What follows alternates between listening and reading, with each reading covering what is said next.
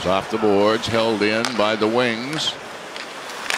Tap back to the point, came out over the line, and here's a breakaway. Here's Girgensons walking in on goal. He shoots, he scores! Girgensons shorthanded, and Buffalo builds its lead to 3-0.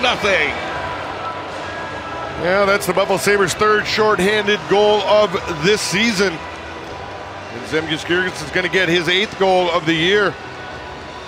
And this is his turnover just right at the Detroit line. And Robbie Fabry is the guy that's going to lay there and look at. He just ends up laying there. Look at the effort of him getting back up, getting into the play. You make a mistake like that, you got to get back and at least try to get into the play. Zemgus Girgensons on the breakaway makes no mistake.